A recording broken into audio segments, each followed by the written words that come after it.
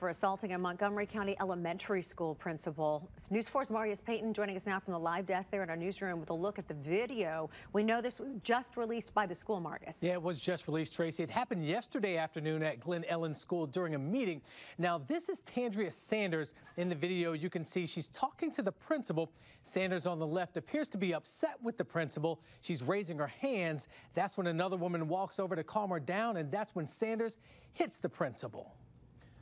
The Sheriff's Department released a statement about the incident saying dealing with the behavioral issues of an adolescent student is challenging enough. Now we have a parent who feels that they can come to a school campus and act in this manner.